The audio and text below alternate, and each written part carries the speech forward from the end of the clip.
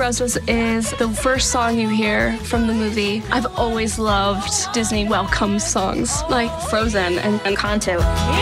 It really just sets up where you are and where you're going. So like, we have this king named Magnifico, and he built Rosas many years ago, with lightning for hands and eyes that can glow.